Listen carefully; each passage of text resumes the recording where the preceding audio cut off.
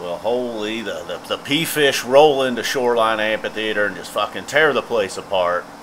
No, shouldn't be surprising. Shoreline's just one of those venues. Just for whatever reason, they seem to get it done there. The line was the opener. Apparently the reason for that was there was a long-ass line getting into the venue. The dance followed. Kill Devil Falls might have been like the starter log for the evening.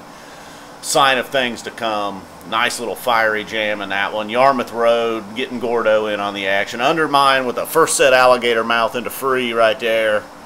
Then after Free comes Reba. Big time there, Reba in the first set. 46 Days is the first set ender.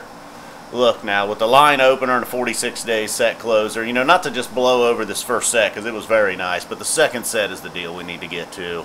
You know, Blaze On is what started the first set. Obviously being pretty much a brand new song, this is kind of new. It's like, alright, what are we going to do here, man? This going to be a jammer? What's the deal? Second set opener, Blaze On. Well, it did its job. Straight alligator mouth into Twist, Light, Joy, Harry Hood, Cavern. I mean, just from the Blaze On jam through the Twist, through the Light, through just every fucking Joy. I guess there was no alligator mouth there after Joy. I misspoke. But even fucking Joy. I mean, that was a kick-ass time. I mean, Joy coming out of nowhere. The fucking Light jam. Light just very rarely is going to let you down. We had some. This is when the chomper activity started, though, on the stream. See what I mean, bro? I mean, just real arrogant, like some fucking chomper was caught. I think there was a conversation going on there. He had to let the noob know what was up with Light. Well, he wasn't wrong, but then Harry Hood, more. I mean, not to carry on about these idiots on the stream, but for crying out, I mean, come on, man, come on. You got to have some etiquette if you're in the taper section, all right? Somebody around them needed to pull these chompers grab them by the neck and say, hey, man, you guys need to shut the fuck up, all right? I get it, you're here, and I'm the idiot sitting back here at home listening, but come on, man, you were killing us. You continued it into the Cavern, you can't sing along with fucking Cavern, all right? Shut the fuck up.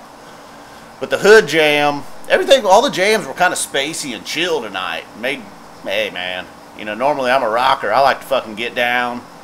These kind of spacey fucking... just what, you know, I don't know. I hate the fucking term psychedelic, but character zeroed for the Encore tray, just destroying shit. It's a fun Cavern. Nice little pause there in Cavern. I like the chomper pause.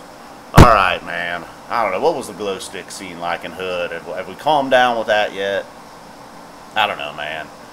I can't say anything about this show. You'll fucking hear it. Check it out.